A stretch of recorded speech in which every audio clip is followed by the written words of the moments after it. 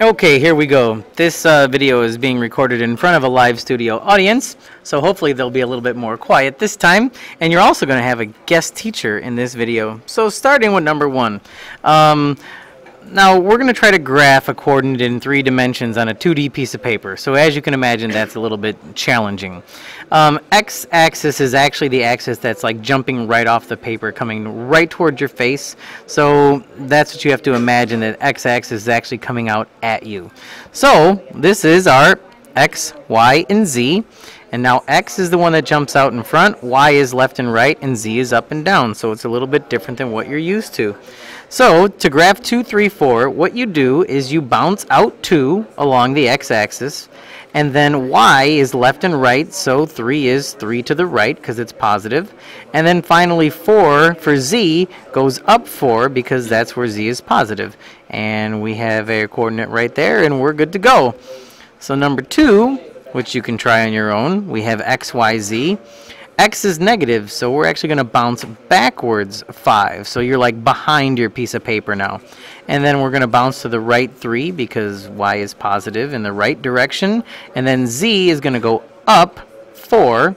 And you're going to put a big old dot right there. And then we can imagine where that dot is in real life. So now we're going to have a guest speaker for number 3.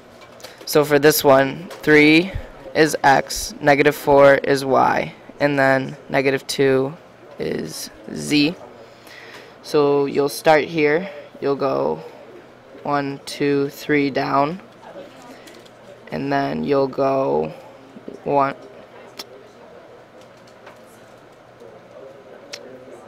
2, 3, 4 out because it's a negative. And then you'll go 1, 2 down because it's another negative. And then you'll put a dot. So that's graphing a coordinate. Now, like I said before, this is supposed to be like 3 dimensions, so it's kind of difficult to do that. So here we go. Now we're going to move on to another topic. We are going to graph an actual XYZ equation, which would be in 3 space. So to do this, we're not going to put this in like Z equals negative X or whatever type of MX plus B type thing. We're only going to graph these using intercepts. So the first thing you're going to do is say X is equal to 6. So that means X is 6. So you're going to come out 1, 2, 3, 4, 5, 6. And you're going to put a dot right on X equals 6. Y, we have negative 2Y is equal to 6. That means Y is equal to a negative 3. So we're going to go where Y is equal negative 3. We're going to put another big old dot. And then finally for Z, we have 2Z is equal to 6. So Z is equal to 3. So we are going to go up 3 on the Z axis. And there you go. Now all you have to do is connect your dots, color it in, and you are done. That's how you graph a plane. Now, just so you know, this coordinate is 6, 0, 0. This coordinate right here is 0, negative 3, 0. And this last one is 0, 0, 3. Okay? So that's that. Now we're going to move on and we're going to talk about function notation, but now we're going to be doing it for a function of X and Y. But you know what? You might be able to do this on your own. Basically, solve for Z. Go ahead and pause it and try.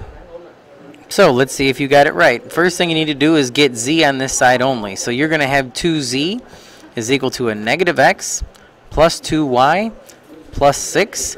Divide everything by 2, and Z is equal to negative 1/2 X plus Y plus 3. So to write this in function notation, we are going to say f of xy is equal to negative 1/2 x plus y plus 3. And then if I want to evaluate f of 0, 2, that's just going to be negative 1/2 times 0 plus 2 plus 3, which is equal to 0 plus 2 plus 3 is 5. And that is function notation and solving for Z when you have 3 variables. Now the last question in the notes today is about planning a vacation to a resort. and we have airfare that's going to be $1,200, lodging is $120 per night, and family style meals are $40 each. Okay, so what you want to do here is you want to read this carefully and write a model for the total amount they're going to spend based on the number of nights and number of meals and stuff like that. So go ahead and pause and try it. Did you get the same thing I did? Well, basically what you're doing here is we're going to call the total cost of the trip Z. X is going to be for the number of nights we're staying at $100 or $120 each night, and then the meals are $40 for the entire family, and then it just says that the airfare is $1,200. It doesn't say per night or anything like that. Obviously, you wouldn't want to get charged for flights every night when you're not going anywhere. So let's just say that the total airfare for the entire trip is going to be $1,200 round trip. Okay, so now all you have to do is evaluate the model for several different amounts of nights and meals. So I'll do one of them with you, and then you can finish it. So we have the cost, which is going to be $120 per night. So we're going to say, what if we stayed for one night and we had 2 meals? So to do this for one night and 2 meals, we would just do 120 times 1 plus $40 times 2 meals plus $1,200. And that's going to be 120 plus 80 plus 1,200, which is going to end up giving us a $1,500 trip if we go for one night and have 2 meals. So obviously you can see what you need to do to finish this table. This one over here would be for 2 nights and 5 meals. This one over here is for 3 nights and 10 meals. You go right ahead and figure out the rest of this matrix. As soon as you're done, click play and you will find the final answer. Okay, so quick thing, this was supposed to be 1,400, not 1,500, and all you have to do now is just check your answers to see if it works. All you had to do is substitute like 5 in for X and 10 in for Y here, add 1,200 for your flight, and that's it. So here's just a brief introduction to the three-dimensional world. So that's it for this video. This is Longo, and I'm out.